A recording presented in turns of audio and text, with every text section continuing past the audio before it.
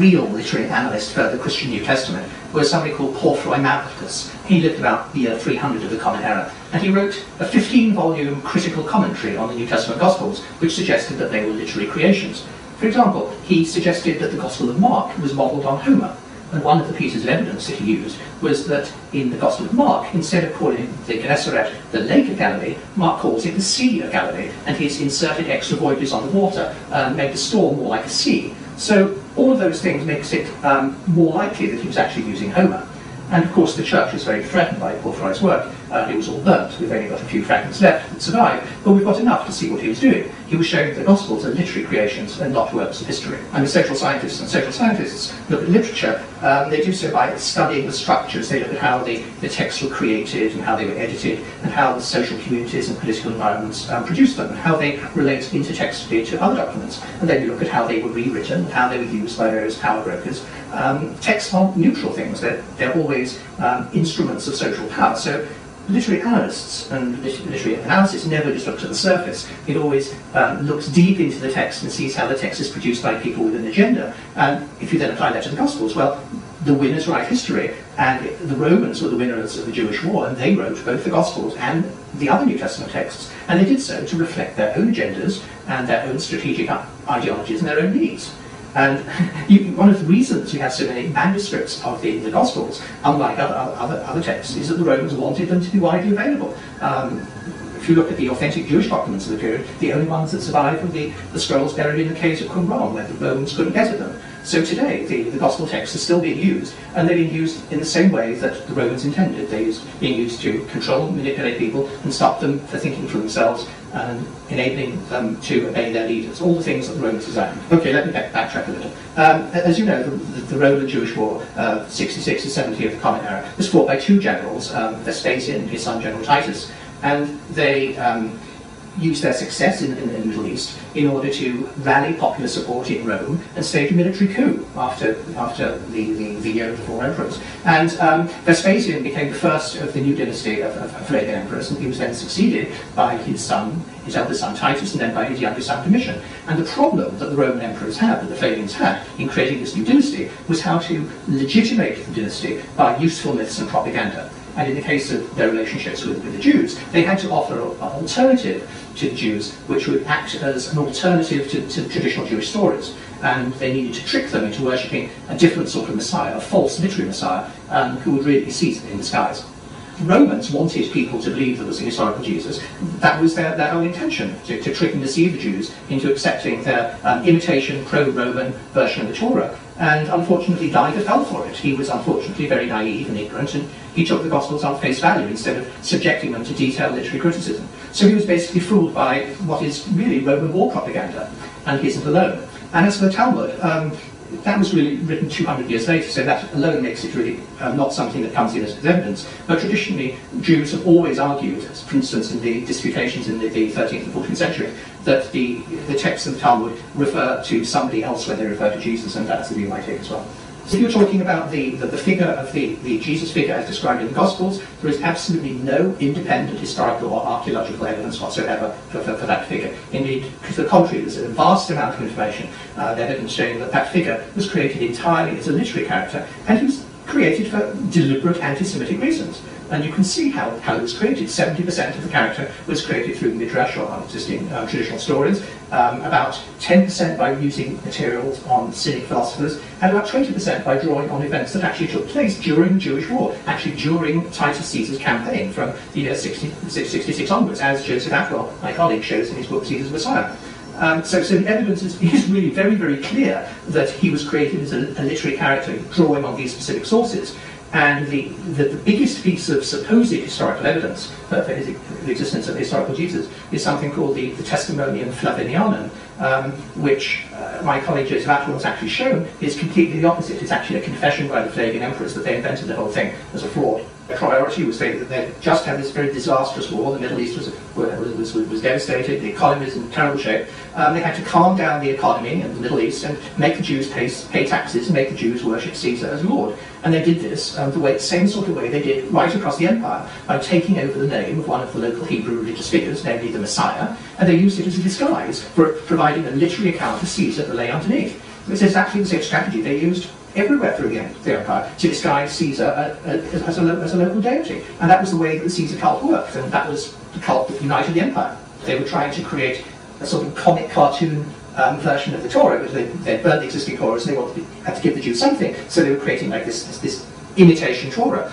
You talked earlier about Roman values. Well, the Gospels teach Jews to pay taxes, to honour Caesar, to give up on laws like circumcision, to give up on the Mosaic law, to be obedient, not to find enemies, to work on Shabbat, to help the occupying army by carrying their backpacks and twice as far as the law requires. What do you conclude from this?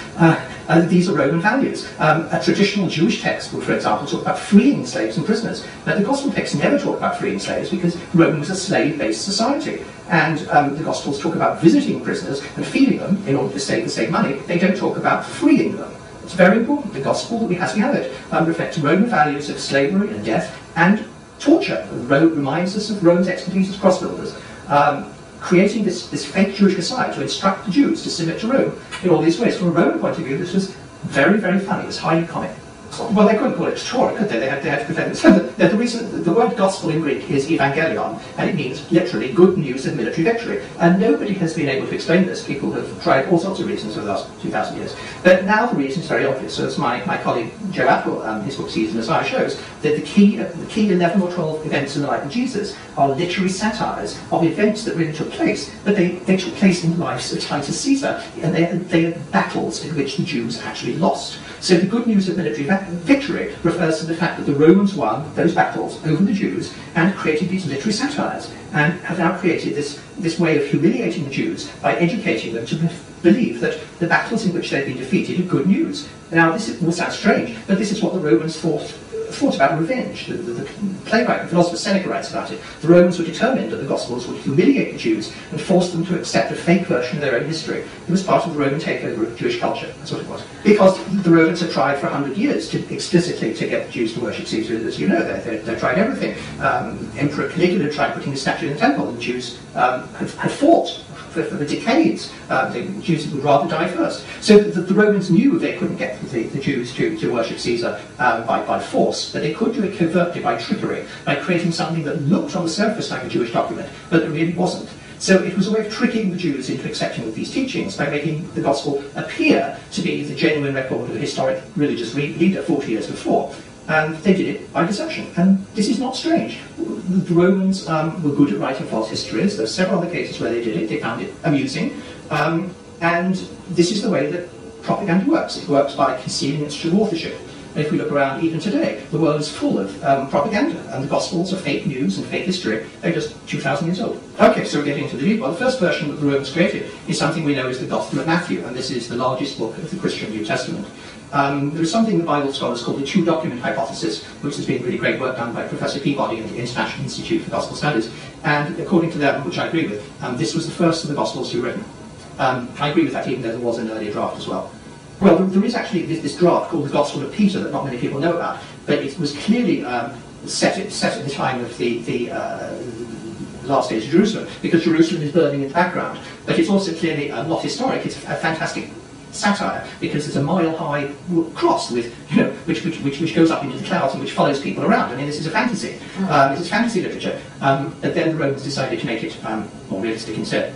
Okay, well, in my view, the Gospel of Matthew is the most anti-Semitic document probably ever written, because it was written as a comic parody of the Torah. And we know that it was written as a replacement Torah for two things. Firstly, because of its content, and secondly, because of its structure. Both of these things show that it was not written as history, but as a literary parody. It's long been known for many years that the Gospel of Matthew is divided into 5 books, just like the books of the Torah. It starts with an account like that of Genesis, then goes on to an account like that of Exodus, and another like Numbers, and then the bulk of the Gospel is like the book of Deuteronomy, and it concludes with a piece that is like Leviticus. So it's very like the Torah, except that the order of the books is different.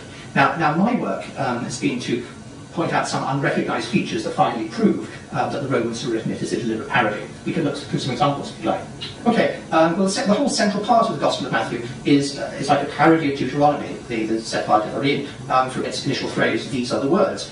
This is similar to Matthew's initial phrase in chapter 4, verse 17, "From that time forth, Jesus began to say these words." And like the 5 speeches by Moses in Deuteronomy, it's organised throughout a series of 5 great teachings given on a mountain. Surprise, surprise. Each of which concludes with a very formal rhetorical ending, just like Deuteronomy. So it's very clear. Like all of them, this was also a literary parody. My great teacher, English anthropologist Mary Douglas, has shown in her book on Leviticus that the different chapters move in succession around the walls of the courtyard of the tabernacle before approaching the ark. And there are two episodes of blasphemy, one of the sons of Aaron in front of the door, and the other account of the blasphemer in front of the curtain in chapter 24, where just coincidentally, the last part of Matthew moves around the temple in exactly the same way, and Jesus is twice accused of blasphemy at exactly the equivalent places in front of the two entranceways. So this is absolute proof. The entire account is a literary anti-Semitic joke. It's a parody.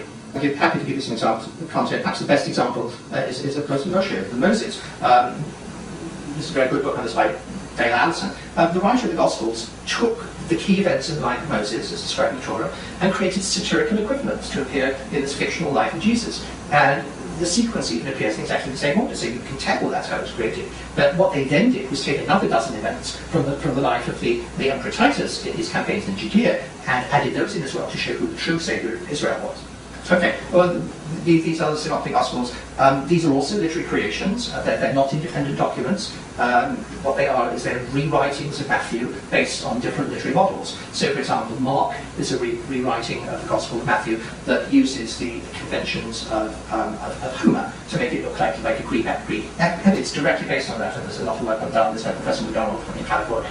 And then Luke is again based on Matthew, but rewritten according to the conventions of a Roman epic, namely Virgil, using the Aeneid. So both of these things were rewritings of Matthew according to different classical models, and they were written this way, so that taken together you had Matthew as a Jewish epic, and then you had a Greek and Roman epic as well, the three different versions. Well, of course, the Akedah appears in the Torah in Genesis 22, and originally, when Matthew was written, and when the passage about baptism was written, there was nothing about the Akedah in it. The Romans didn't include it first time round. But then, when they rewrote it, when Mark rewrote the second edition, Mark does remodel Matthew's story of the wilderness to provide a version of the Akedah.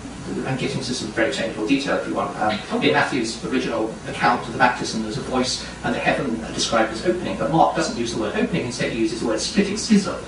Then he adds in the words, and it happened to begin the story, and he tells the reader specifically that Jesus saw the splitting of the heavens. So Mark, the reason Mark does this is he's taking the words straight from the Greek, from the Septuagint, straight from the story of the Akedah. So he is deliberately creating it as a parody, because that account in the Septuagint also begins with these words, and it happened. It describes Abraham who split the wood for the fire, and a voice called out from heaven, and placed his name, the Lord will see. So Mark is creating several different parallels in order to present Jesus as a replacement for Isaac.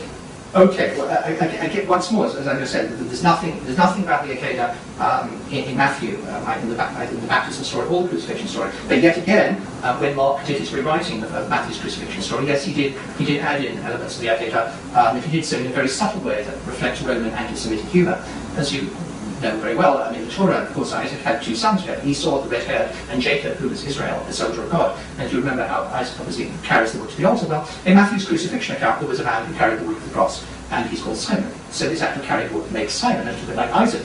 But the author of Mark then makes him even more like Isaac by giving him a son, Rufus, the red-haired, and another, Alexander, which means protector of mankind. It's all in Mark 21.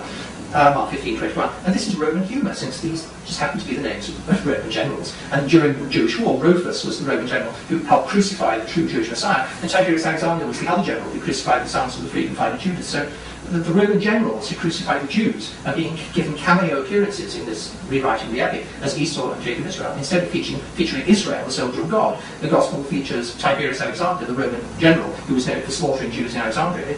The Romans must have thought this was hilariously funny. This is why they're the most anti-Semitic documents. And then after the Gospels were written, like a generation later, there was a whole secondary literature of commentaries like the Epistle of Barnabas, which tried to spell out the message and claim that in the crucifixion Jesus offered the vessel of his spirit as a sacrifice for our sins and was a time device. But that's all secondary literature. What I can say is that now that we know that the Gospels are a comic parody of Judaism, and created by the man who destroyed Jerusalem to make people worship him in a concealed Caesar cult, I mean, can we just stand by and do nothing? And the religion that the Emperor Titus has created continues to devastate our world, 2,000 years later. I believe that we all have the ethical and moral responsibility to learn how to read these ancient texts and to understand what they are, and to use our modern media, like you're doing in this program, to make sure that the truth is known, to prevent further damage to our world. So what do you have to do? Well, go and study, ask questions, teach the truth.